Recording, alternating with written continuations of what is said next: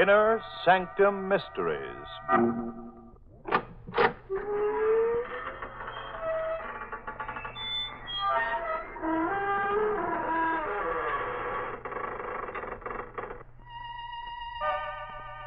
Good evening, friends of the creaking door. This is your host inviting you into the inner sanctum once again. Come in. You're early tonight.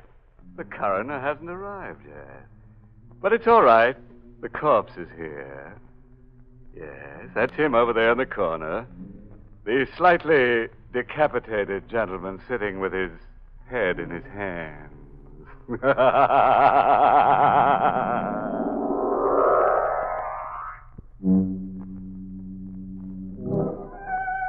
All right, friends. Let's gather round and meet that grim reaper, Mr. Macabre. No. Don't try to run away. Lie perfectly still. If you race with Mr. Macabre, you're liable to end up in a dead heat. From the living room of a small house that has seen better days, a single light shines in the early evening. Inside, Grace Denning waits alone for her father to come home. Anxiously lighting one cigarette from the other, she paces the floor until at last she hears his footsteps on the porch stairs. Father? Is that you, Father? Yes, dear.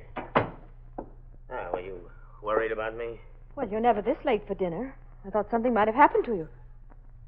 You weren't down at the river again, were you, Father? No. Well, where were you? Just downtown. I stopped off for a minute. Grace, why are you staring at me? Well, you look so strange, so frightened. Well, I should be frightened.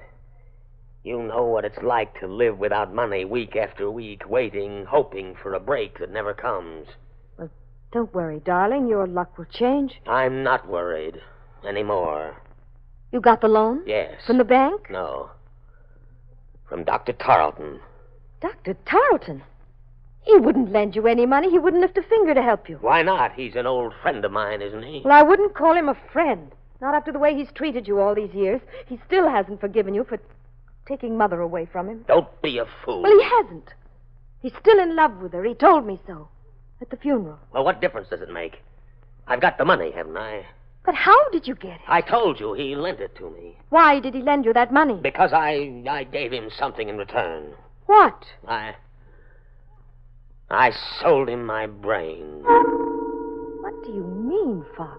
I willed it to him in return for the loan. Your brain? Yes. He said it would be of value to him in his experiments.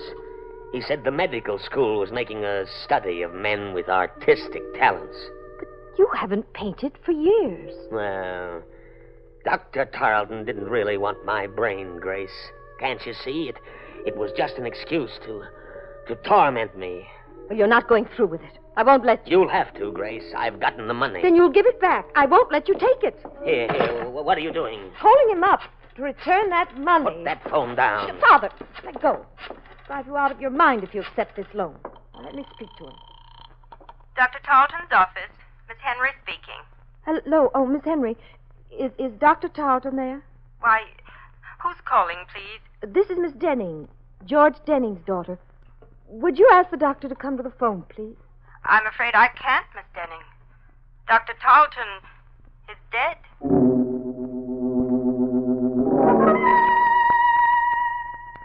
Miss Henry, I hope you don't mind my coming over here, asking you all these questions, but you see, Dr. Tarleton was an old friend of the family's, and I'm rather anxious to know the circumstances. I understand, Miss Denning. Dr. Tarleton often spoke of you and your mother. When did he die, Miss Henry? This afternoon, about 5 o'clock. We can't be sure of the exact time. Nobody was with him when he died. Nobody? As far as we know. I was out of the office on an errand when it happened, and when I got back, he was dead. But what happened to him? I mean, it was all so sudden. Did he have a heart attack or something? Well, he was subject to dizzy spells, Miss Denning. He probably had one this afternoon. Oh, I see. But I'm not sure that's what caused the accident. Accident? Yes, he fell against the instrument cabinet in his office and broke the glass. The edge of it cut an artery in his neck, and He died before anyone could reach him. How awful. Well, what makes you think it wasn't an accident? I don't know. I just have a feeling it might have been murder. Why? Was anybody with Dr. Tarleton when you left this afternoon? Yes, a man by the name of McCobb. Who? Mr. McCobb. I don't know his first name or anything about him, but the police are investigating him right now. And there wasn't anybody else this afternoon? Not that I know of.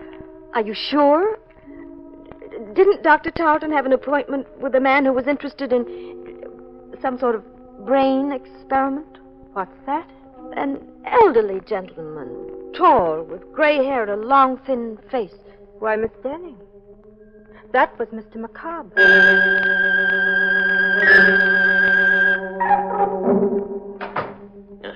Where have you been, Grace? Oh, just out for a walk. Now, don't lie to me. Where have you been? Over to Dr. Tarleton's office. Yes? Yeah, well, what for? I told you not to meddle in my business. Tarleton's dead, and my bargain with him is automatically canceled. Is that the agreement you made with him, Father? My agreement with Dr. Tarleton doesn't matter anymore. It doesn't to me, Father. But it might to the police if they find a copy of that agreement. What are you driving at? Don't you think they'll find out Tarleton's death wasn't an accident? Good heavens, Grace, you don't think I killed him, do you?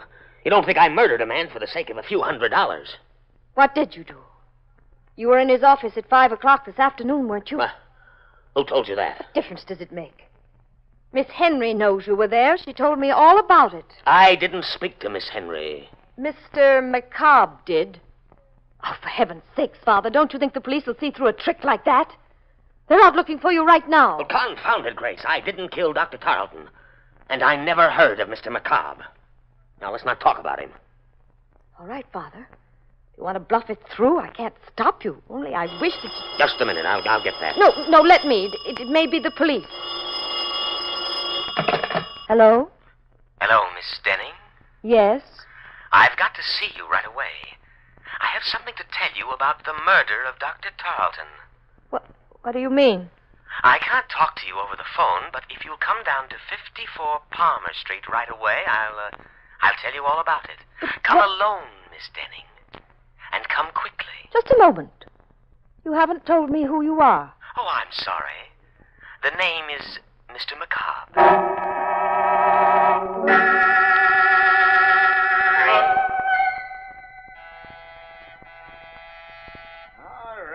All right, I'm coming. Yes? What do you want? Why, I'm Miss Denning. Weren't you expecting me? I never expect anybody around here, especially at this time of night. What did you ring the bell for? Well, I was supposed to meet somebody here. Are you sure you got the right address? This is the University Medical School, the autopsy lab. We're closed up for the night. That's strange. I was sure he said 54 Palmer Street. Who was this? One of the students? No, a friend of mine. Well, it's a funny place to be meeting a friend of yours, but if he said he'd be here, well, maybe you better come in. Well, Come on, I don't mind you waiting on the inside, sure. Yeah, I'm always glad to have a little company around. A place like this kind of gets under your skin. What do you mean? Ain't you never been to a medical school before? No, Well, there ain't nothing to be afraid of, lady, but it's just like being in a morgue with them dead ones around, especially tonight. Why tonight? And didn't you read in the papers what happened? Didn't you see where that doctor got killed under mysterious circumstances? Dr. Tarleton? Yeah, that's the one. You knew Dr. Tarleton? Oh, sure I knew him. He used to teach down here. Anatomy. Oh, I didn't know that. Maybe that's why I was told to come here. Because of Dr. Tarleton? You know something about his death? No, but the man I'm supposed to meet here does. Have you ever heard of a Mr. McCobb? McCobb? Are you waiting for Mr. McCobb? Yes. Do you know him? Who sent you here? He did. He called me up on the phone and told me he wanted to speak to me about Dr. Tarleton's death. Mr. McCobb said that? Yes. You better come with me, lady. What's wrong? I didn't say there was anything wrong. I just want you to come with me. I gotta know if you're telling me the truth. Where are you taking me? Don't worry, it ain't far. Right in here. Come on. Stop pulling me, will you? Where are we? Where do you think? In the lab. Why did you bring me here? Didn't you say you had to see Mr. McCobb? Yes, but... Well, this is where he is. Right in that canvas bag. It's a body. Of course it's a body. And they give 'em all names. The students, I mean. Oh, no. This one is Mr. McCobb. How could- That's what I want to know. Who put you up to this? Who told you to come over here and tell me he was alive? Nobody. Don't lie to me. Every one of them students know I'm scared of Mr. McCobb. They've been playing tricks on me ever since I got here. Let me go. Not until I make sure he's in that bag. What are you doing? Opening it up. No. Look. It's not Mr. McCobb. What? It's Dr. Talton.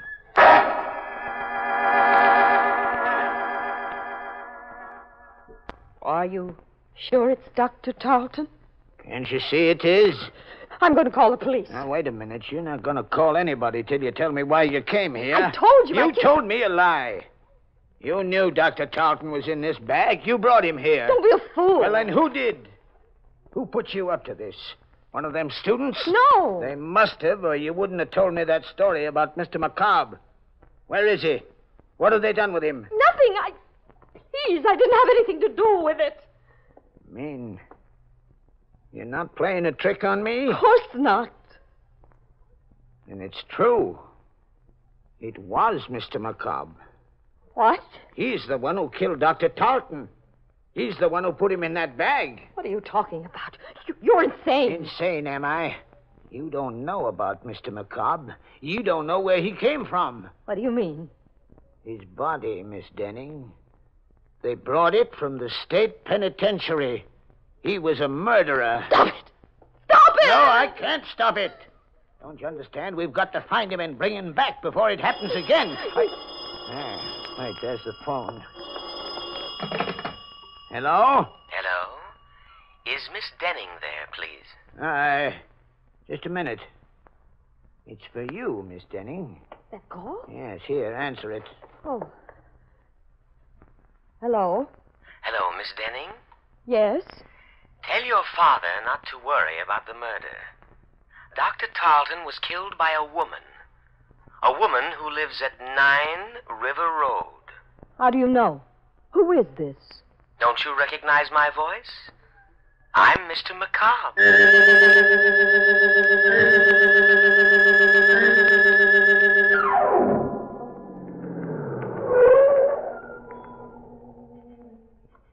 That's the house, Father. 9 River Road. Grace, you're not going in there. I've got to, Father. I've got to know who this woman is. Well, then I'm going with you. No. Please. You stay here. It may be some sort of a trap to find out where you are. I'm better off alone. Well, careful, Grace. Please be careful. If this woman is a murderess... Don't worry, Father. Just stay in the car, and I'll call you if I need you. Well, all right, dear. I'll be right here. Come in, Miss Denning. Miss Henry. Yes, Dr. Tarleton's nurse. Good heavens. How did you know I was at the door? I saw your car drive up. Come in, won't you? But, Quick, Miss Denning, come in. I've got to talk to you. What's the matter? I'll tell you in a minute. Just let me close the door. There. That's better. Now I can speak freely. You act as though you were expecting me, Miss Henry. I was. That's strange. Nobody knew I was coming. Oh, but you're wrong. I had a message saying you were. A message? From whom? Well, he wouldn't give me his name over the phone, but I had a feeling it was Mr. McCobb. Remember? He's the man I told you about at the office, the one the police are looking for. He called you on the phone? About 10 minutes ago. What did he say? Well, he didn't want to talk very much, but he said you were coming over to see me about Dr. Tarleton's death. He said you suspected me of committing the murder. What do you mean? Do you, Miss Denning? Why, no. I have no reason to suspect you. What made you think I did? Just the fact that he said so. And the way you're looking at me right now. How did you find out about the letter opener, Miss Denning? What letter opener? The one that's missing from Dr. Tarleton's desk. Who told you about it? Why, nobody. I didn't know it was missing until you just mentioned it. Then why did you come here? Because Mr. McCobb... Don't blame it on him. He never saw that letter opener. Well, neither did I. I don't even understand what connection it has. Don't you, Miss Denning? Why would a letter opener be taken from Dr. Tarleton's desk unless it had been used to commit the murder? You mean Dr. Tarleton was stabbed to death? He might have been. The murderer could have stabbed him first and broken the instrument cabinet later to make it look like an accident. Only that isn't the way it happened. How do you know? I know because that letter opener isn't really missing. It's just been mislaid somewhere. And if I had a chance to search the office, I'd probably find it. Why don't you search the office now, Miss Henry? I will, if you'll come with me. All right.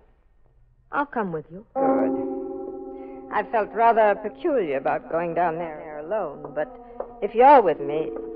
Miss Denning. What's the matter? Behind you, look. At the back window. What? I don't see anything. It was there, I tell you. It was there a moment ago. What? A face peering in through the window. It's macabre.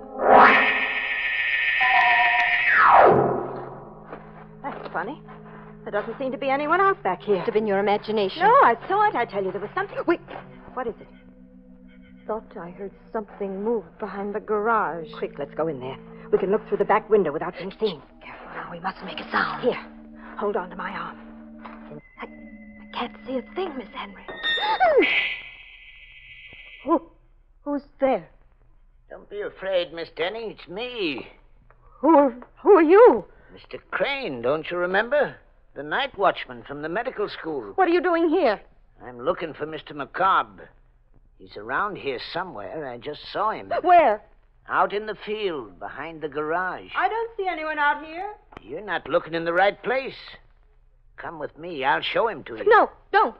Don't go with him, Miss Henry. Why not? It may take two of us to bring him back. He might not want to come with me. Please, would you leave us alone, Mr. Crane? Go back to your job and let the police find Mr. McCobb. No, wait.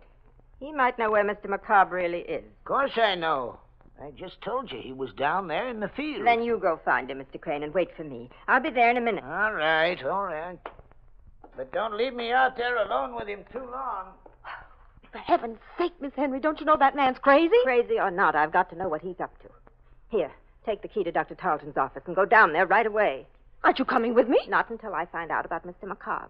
Don't worry, Miss Denning. I'll meet you at the doctor's office in a few minutes. Are you sure you'll be all right? Of course. Go ahead. All right. I'll see you later. Mr. McCobb! Mr. McCobb! Oh, Mr. Crane? Where are you? Why don't you answer me? Here. Who's on that path? Oh, no, don't! The letter opener. The same letter opener.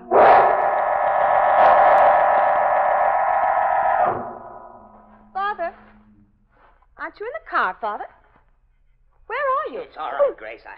I'm here. Oh, where? Right here in the doorway. Why, did you think I'd left you? Didn't know where you were. Why didn't you wait for me in the car? Oh, I don't know. I just got tired sitting there. Besides, I thought I heard some voices back in the house. Is there anything wrong? No. At least I don't think so. I'll know better after we get to Dr. Tarleton's office. What are you going down there for? A letter opener, Father. I've got to find out if it's really missing. Oh, Grace, will you stop butting into other people's business? But this is our business. Don't you understand? Are you coming with me? Or shall I go alone? No, dear. I'll go with you.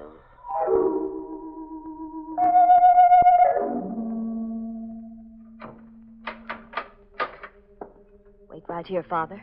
Just outside the door. Let me know if anybody comes down the hall. Even Miss Henry. All right, but hurry. I'll be as quick as I can.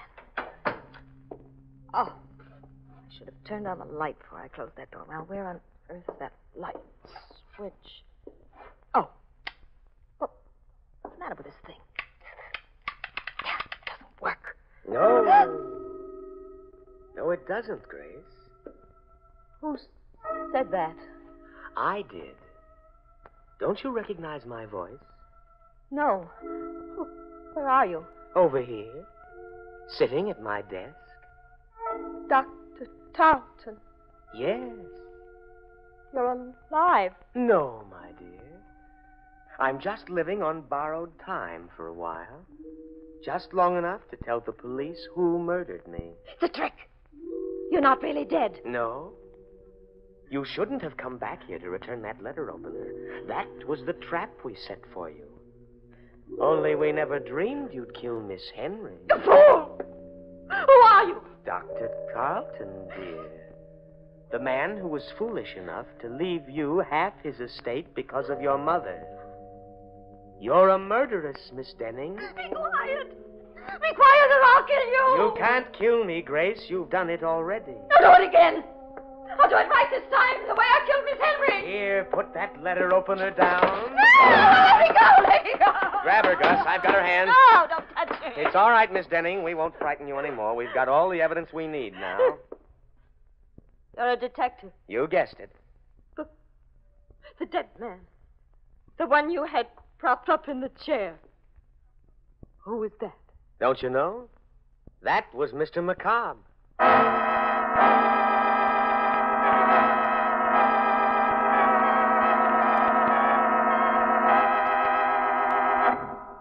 Well, that was a corny stunt for Macabre to play. If I were a corpse, I wouldn't go around frightening confessions out of murderous young ladies. I'd rather be seen dead. And speaking of death scenes, have you ever heard the one about the ambitious ghoul who left no stone unturned?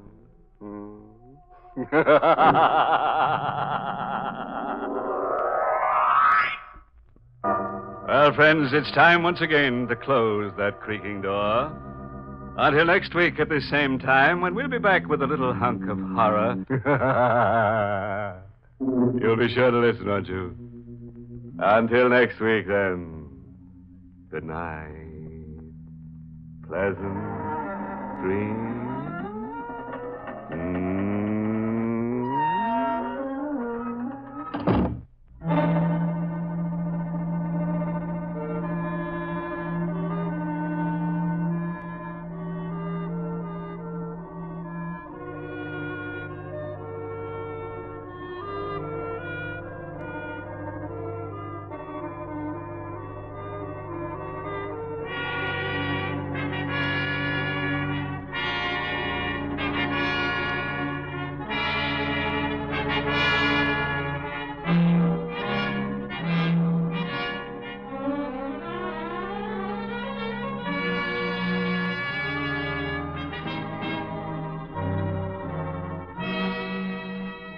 Inner Sanctum has come to you through the worldwide facilities of the United States Armed Forces Radio and Television Service.